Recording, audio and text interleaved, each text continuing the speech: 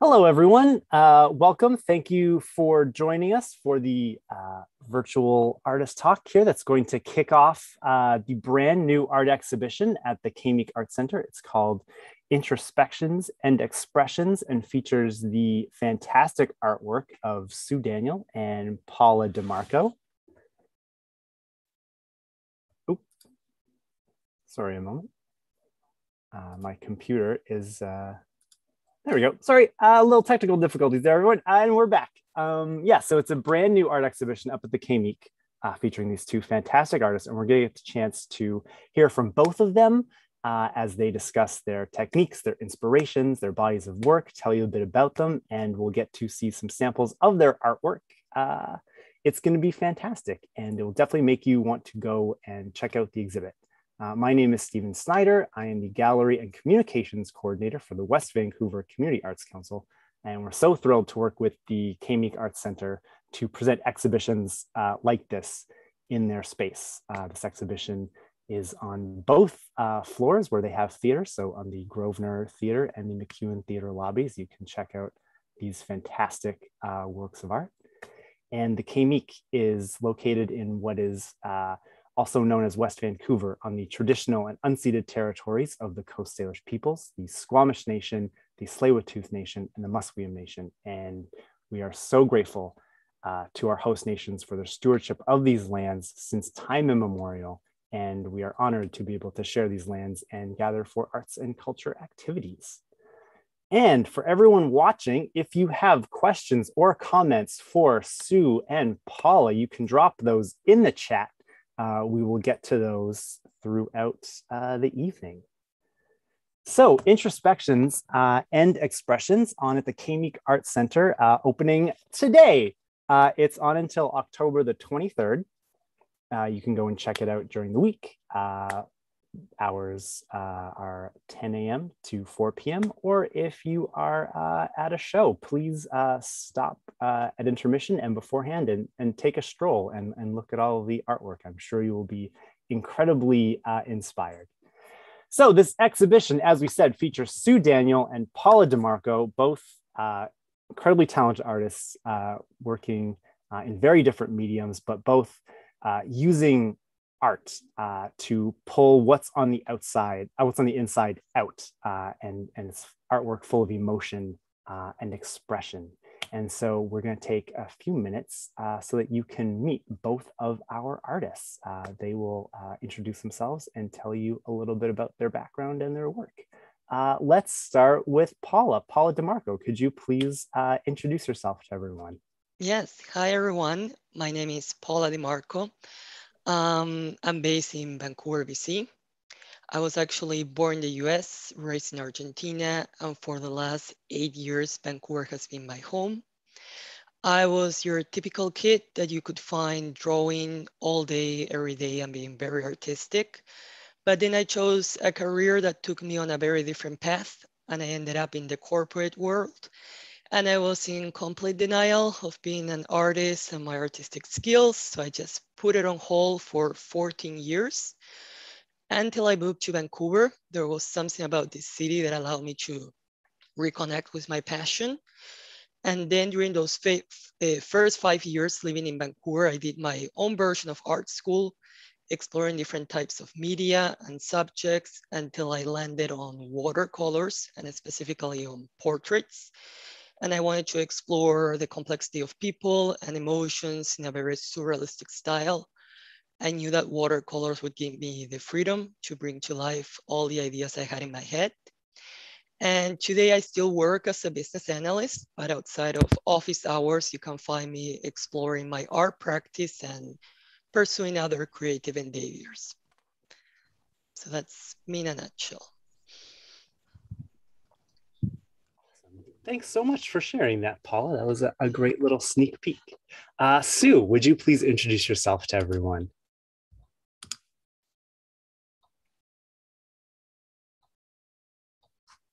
Oh, Sue, you need to unmute yourself. Thank you for reminding me. Not used to these gadgets. I'm Sue Daniel, and I'm very excited to be here. I've had a very interesting and varied life, a long one. I've had careers in a variety of areas, teaching, business, real estate. I've traveled extensively. I've lived in Turkey, England, the US, and in Hungary, where I was born and left as a child during the Hungarian Revolution. So there's quite a background behind all that. It's sort of part of who I am and what drives my art, what drives me. I started painting seriously really just a few years ago. Prior to that, I was in business and pretty busy. The art has always been in the background, but not in the foreground because time didn't allow that. And when I decided to retire and decided that now time was available, I took it quite seriously and I guess jumped in with both feet and made it, again, a career, a full-time career. So I paint every day. I have a purpose-built studio that is my space. I go down there in the morning and come up at the end of the day, and I do paint a lot. It's part of the sort of habit of feeling that it is not a job, but it is a career that I'm passionate about and want to do every day. It's not something that I have to do. It's something that I desperately want to do. From the beginning, I've approached art as not, something I dabble in. For me, it's a serious practice, as a serious profession. That is part of the reason I paint daily and treat it as a professional business, and I conduct myself that way. I am constantly working toward perfecting my style. I want to improve my technique. I want to create a visual vocabulary that speaks to a specific type of picture, but never a predetermined picture. I want that creative, spontaneous flow to just happen as part of the process. I may start with an idea, but it rarely ends up where I thought I might go, because inevitably the creative elements take you on tangents that are not predictable. So that's me in a nutshell. Awesome. Thank you for sharing, Sue. That was, it's great to hear both of you about your approaches and your background, and how art has come to you at in different ways and different times in your life. Because it's great that you're able to actually pursue that passion now, because not all of us get the chance to do that. So kudos to you. Thank you.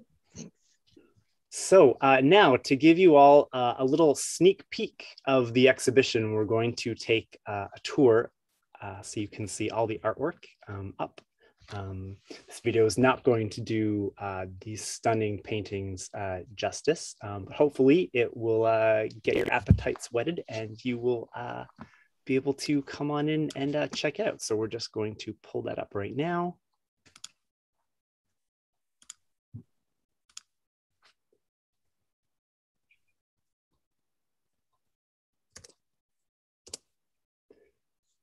So when you come in on the Grosvenor Theater lobby, this is the sort of the view you'll see in the atrium.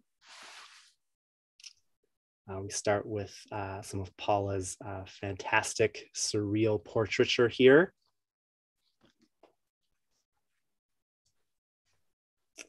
We've got biographies and statements from the artists, so you can learn a little bit about them as you watch and take in their artwork. Mm-hmm.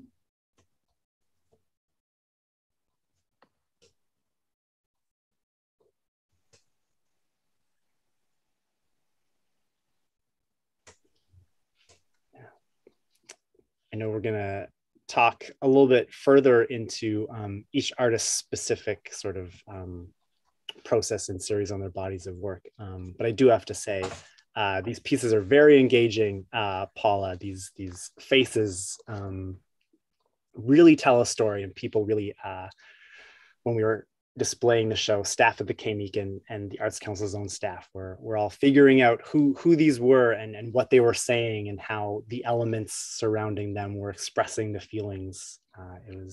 They're great conversation pieces. It really starts a dialogue. Thank you. It's really great to see them all together. They look really great.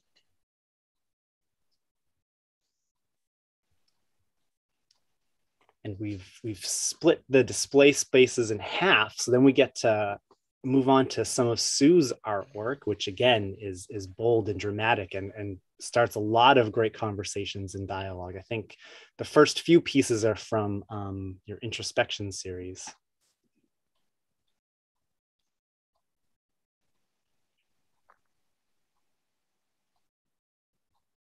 It was some of the fun things we were discovering while we were installing the show was all of the various marks and shapes and colors and textures that are layered and hidden throughout your pieces, Sue. There's a lot to discover.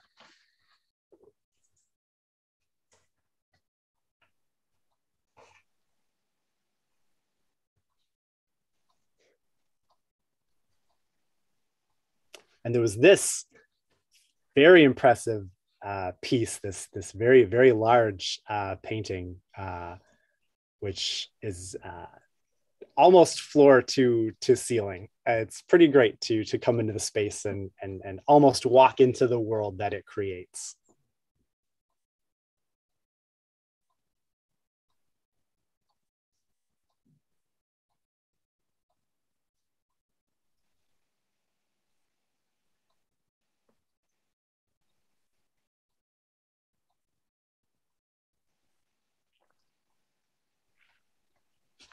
There's one more piece on this floor.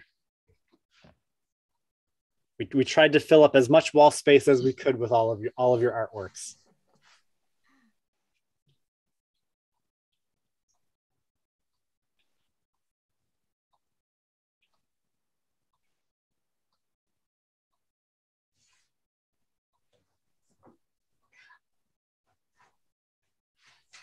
And from there, the exhibit continues downstairs into the lobby of the McEwen Theater.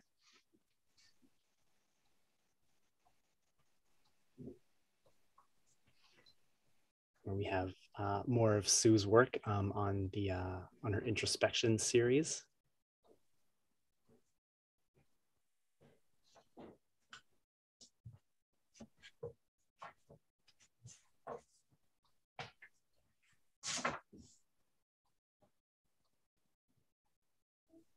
It's been interesting doing these exhibitions in this space because we get to pair artists together and finding the similarities and differences between how the two of you express these deep emotional wells within you. It was pretty interesting. It was pretty cool to see how two people are able to do that and pull from themselves and create these very expressive works.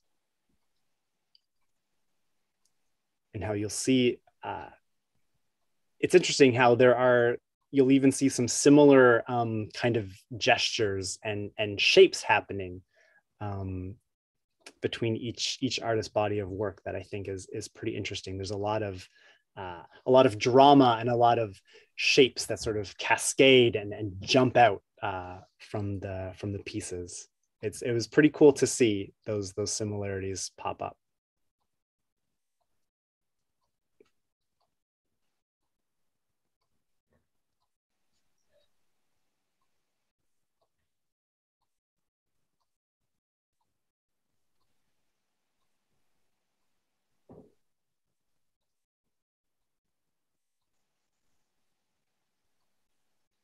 Yeah, again, just giving everyone a little taste of all the textures and mark making you can see there.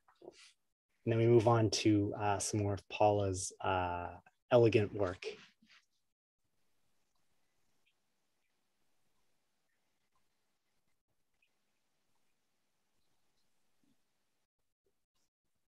I have to say, because a lot of the submissions and things come in digitally, I didn't notice, you don't get to see things on all of the pieces. Like, for instance, the previous piece, the hair is kind of silvery and shiny, and that's not something that you don't see until you get up close and find all these great little hidden details and things, little pleasant surprises.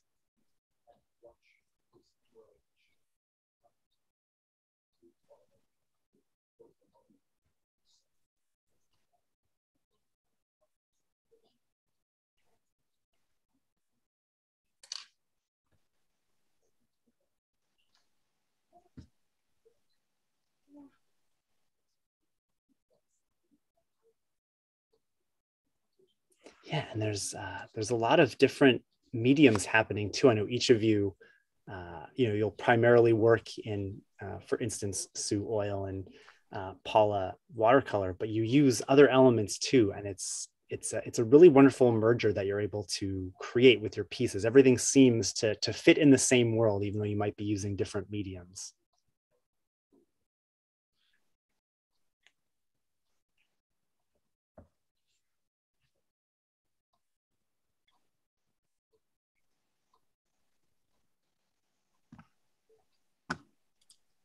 So that's the exhibit. That's what you'll see when you come in. But obviously, you'll get to spend much more time with the artwork and really take in these powerful statements that Sue and Paula are making, and really feel those intense emotions that they're trying to express. It's a stunning exhibit. It makes me happy, it makes me excited, and it brings up a lot of difficult emotions too, which is also pretty wonderful, that to experience such a broad array of emotions and reactions when looking at some artwork. So thank you, both of you, for creating such interesting work. And just a reminder, anyone watching, if you have any questions or comments, drop them in the chat and we'll get to them. So now we are going to hear from our artists again. We're going to look at, each one has selected a work that's on display, and we're going to talk a little bit more about it in depth, just to sort of give you a bit more behind the scenes and insight into their process and the artwork that's on display, and kind of what they're trying to say and what you can expect. So let's start this time with Sue. I'll pull up your fantastic artwork, and then you can tell us all about it. Okay.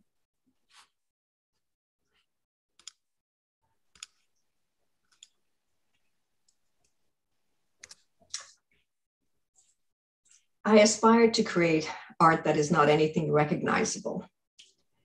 As you can see by this piece, it's not contrived, not anything describable. It's an abstract construction that just makes you feel. Hopefully it reaches out and touches you in some way. I draw my inspiration from observing my own feelings and reactions to nature, to music, which is a huge inspiration for me, and to the situations that occur in life. Art for me is a way of capturing the essence of my feelings and inspirations through fluid shapes, translucent, bold colors, and gestural elements, which create a visual vocabulary. Introspection, this piece is one of 5 of the Introspection series. They're all 3 feet by 4 feet high. They're all layered with acrylic underpainting, some acrylic inks, overpainted in oils, sometimes thin, sometimes thick, varied markings, and so on. This one, the theme overall is introspection of all the 5 pieces, and it is really a journey of, it's a story of how one responds to tragedy. In my case, I had quite a tragic year, finding out that someone very close to me was diagnosed with cancer. So these pieces were a way of, I guess, channeling that emotion into something that I could deal with and express. This one happened to be one that really says a lot. It is called Fear and Courage Battle. The various pieces each have a story, but this one, which is the fourth in the series, is the sort of really pivotal part of the journey. This piece captures the most powerful emotions, the struggle, the fear, the strength that you find you have because you have no option, and the courage to move forward. All these emotions are part of our very human response when life, as we know it, takes an unexpected detour because we have no option but to deal with it. So that's that piece. Thank you so much for sharing that, Sue. You can definitely see that battle happening in this piece with all of the combating and contrasting colors and shapes. I truly appreciate you sharing such a personal bit about the inspiration behind the artwork, because that's what artwork is kind of in general, but I think especially the artwork that's on display in this exhibit is that inner story, and how do you get that out? How do you express that? Excellent. So now we are going to see up close and hear a little bit from Paula on one of her fantastic artworks.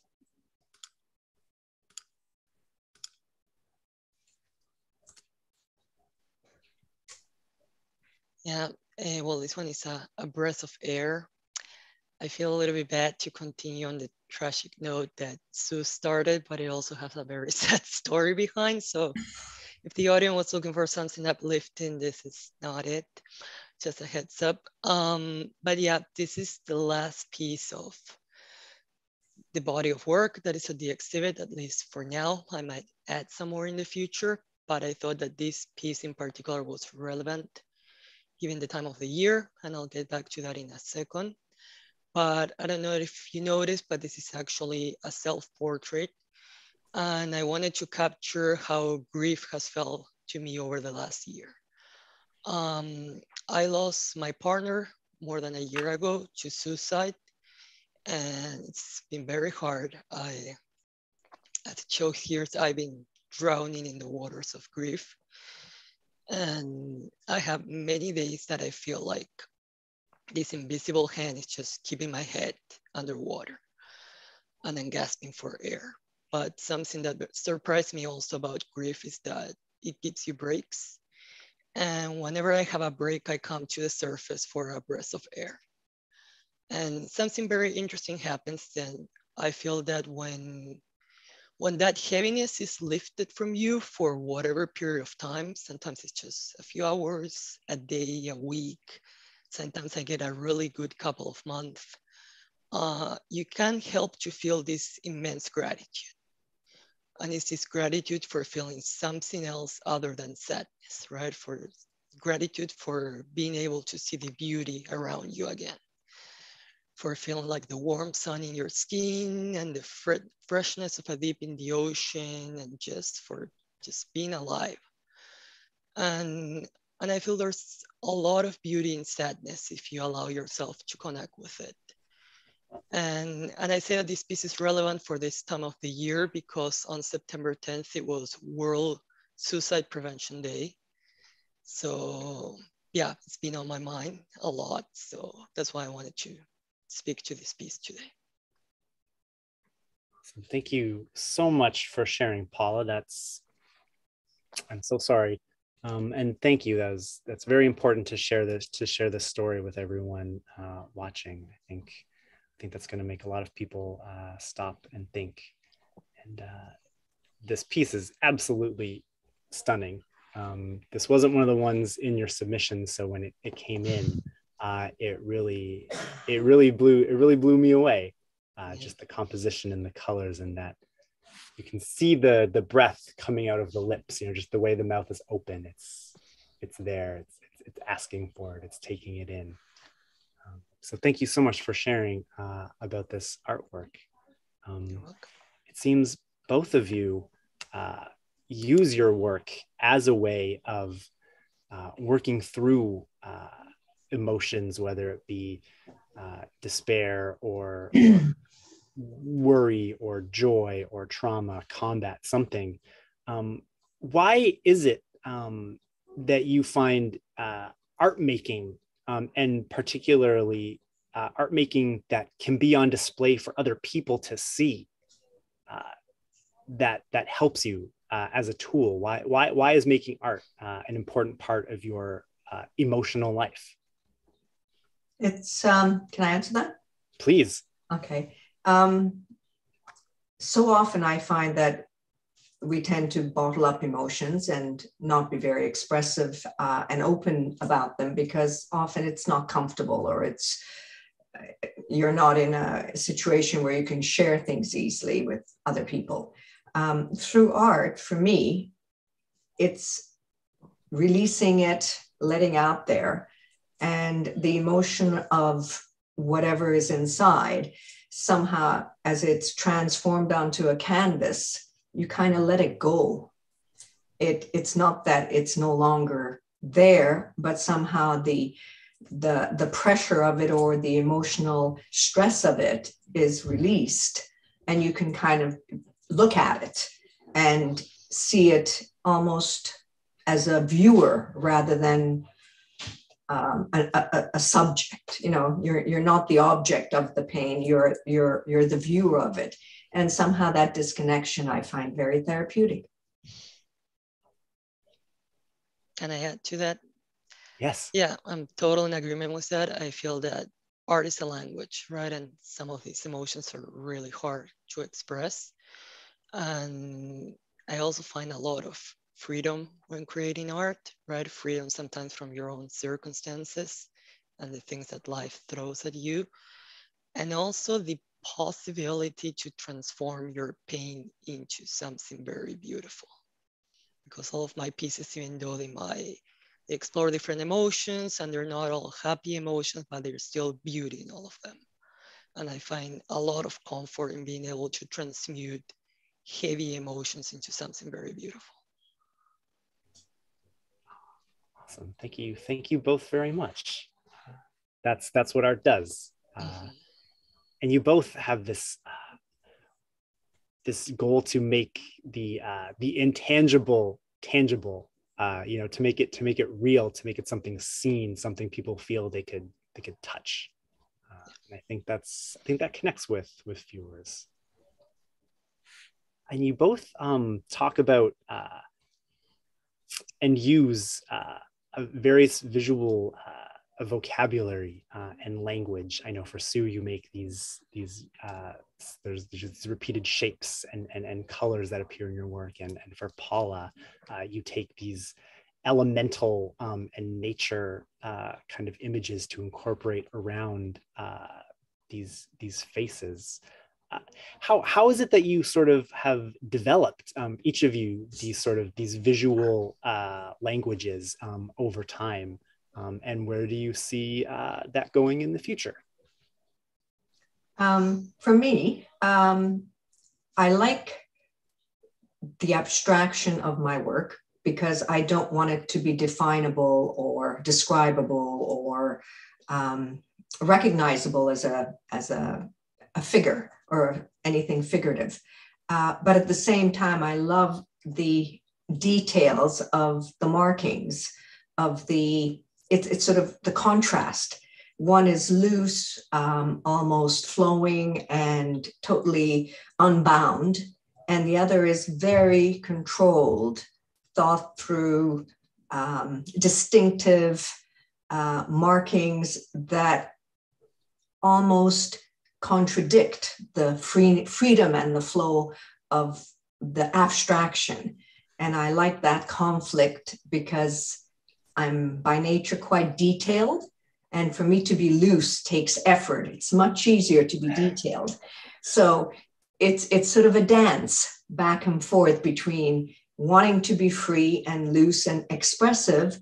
But at the same time, I like that control element that the shapes, the detail, the gestural movements add and create this wonderful conflict within the piece. Very cool.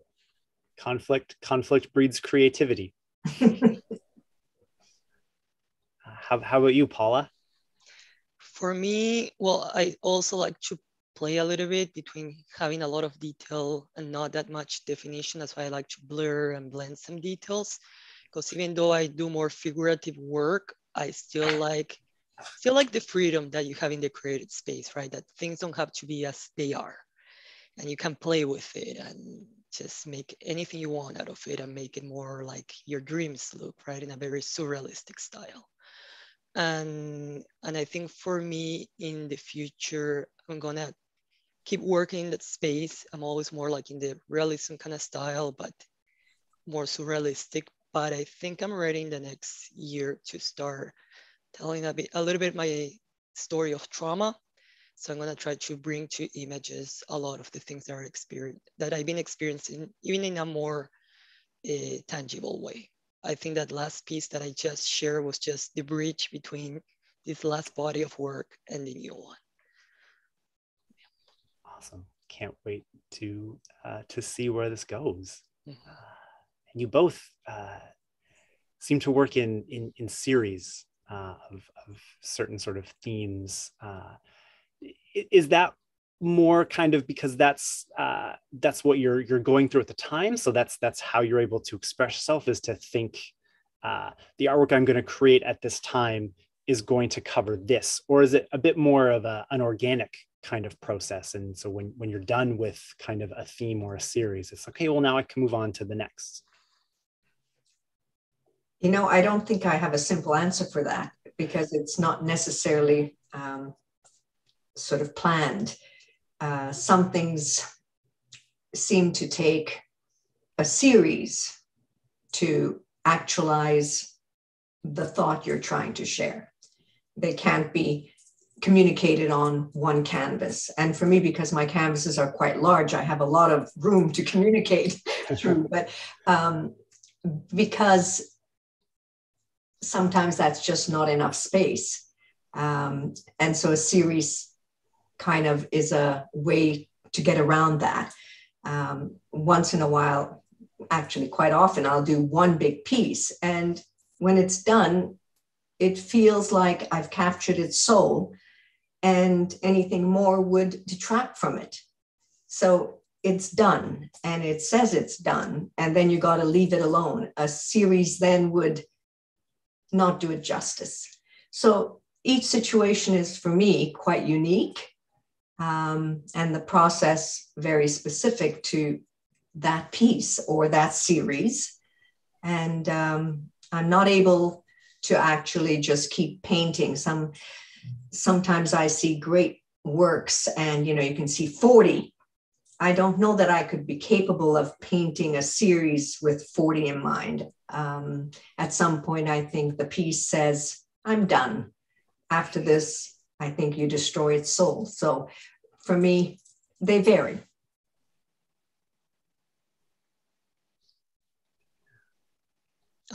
For me, it's more, let's say similar, more of an organic process. I think a series is good because it allows you to tell a story and also have enough time and space to see your work evolve, right? If you just do one piece and you stop there, you don't know how it would had evolved, or how it would look, or how it would grow if you done 3, 4, 5 more pieces, right? But I also get to a point where I feel I'm done, right? I feel good with it. For example, for this body of work, I might add more in the future along the same lines, but for now, I feel good. I think I created the work I wanted to create. I'm happy with it, and I'm ready to move to the next thing. Yeah, moving on to the next thing. That seems to be a bit of a theme in your artwork, both of you. It's this getting this emotion out, getting these thoughts and feelings out, and taking that next step beyond it. It's a pretty wonderful feeling to get to experience all of that. I guess everyone's pretty quiet tonight. I guess you're answering all the questions they thought they might have. I guess a little bit on sort of technique and medium then. What is it about your sort of, I know you both use multimedia, but you sort of do kind of work like Sue, oil seems to be your dominant form, and Paula, watercolor seems to be the type of paint that you use the most. What is about the particular media that you use that helps you create the pieces that you want and get these thoughts and ideas out, rather than say if you're going to use sculpture or if you're going to use acrylic or something like that? I really like using oils because the way it feels. I mean, it's almost like you want to touch it and roll in it. It's sensual, it's tactile, it's fluid, it's vibrant, it goes on in this beautiful, flowing, soft texture. And you can scrape it on with a palette knife. You can apply it with a brush. You can apply it thick, thinned. You can put layers and layers on top of each other. Some paintings must have 10 layers of oil, and each layer just adds a complexity, a dimension, texture, depth, and somehow instead of just being flat and sitting there, it almost vibrates toward you. And I don't know that I've ever seen any medium that I've used that does that like oil does. And sometimes I'll use acrylics to underpaint, to kind of, a bit of graphite, acrylic, to kind of get my creative juices going, as it were, and start sort of mapping a thought or an idea or a feeling. But that's just sort of for me, because you never see it in the finished piece. All of that gets covered and obliterated with the oils and then the markings and so forth, but it gets the process going. And that is all part of the fun, because then you can mess it up and it doesn't matter. There's no inhibition about just letting loose, because it's going to be all covered up anyway. And even if a piece doesn't turn out quite the way I'd hoped, oil is very forgiving. And I do a lot wet on wet. So the oil is still wet when I can reapply other layers and change it and take it somewhere else. How about you, Paula? Why do you work in the medium you work in? Mm-hmm. Well, I remember when I was thinking about learning watercolors, people would tell me, oh, it's so hard to control and so unforgiving. You cannot make mistakes. And I surprisingly find so much freedom in watercolors. I find it gives me the flexibility to do whatever I want. And I just love how it allows me to create that effect of being very delicate and dreamy at the same time. That's something that I really love. And it mixes very well with other types of media. I usually do like all the first layers with watercolors, and I take it to a point where I can just add those final touches with a little bit of graphite, some touches of color pencil, gouache. I use acrylic ink for all the metallic effects. So it really mixes well with other dry media. And yeah, I just love how it looks. I love the final effect that it gives to the work. Thank you so much, both of you, for sharing these insights with us. I guess one final question, with your artwork being so expressive and so emotional, what is it you hope visitors to the exhibit will take away from your artwork? I think each piece has a message for each viewer, and they'll all be different. My abstract pieces, I think if you look at it and you connect, you'll take away something that's unique to how you respond to that. And I doubt that two people would feel the same way about it. Perhaps some of the names or the titles to the pieces might actually take you down a path that you wouldn't have necessarily gone down if you just looked at the piece. So that might be a sort of indicator to how you might respond to it. But generally, if you didn't look at the title first and just looked at the piece, it'd be very interesting to kind of interview people and say, all right, so what do you see there? And it's really quite amazing. Sometimes people come into my studio, and I have a fairly large studio, and I'll be working on pieces, and I'll have pieces on the wall and whatever. And they'll walk in and say, oh, that's really nice. Oh, I see a dog, or I see a cat, or I see a tree. I go, what? Where do you see that? But it's the viewer, right? The viewer extrapolates and the mind fills in what isn't there.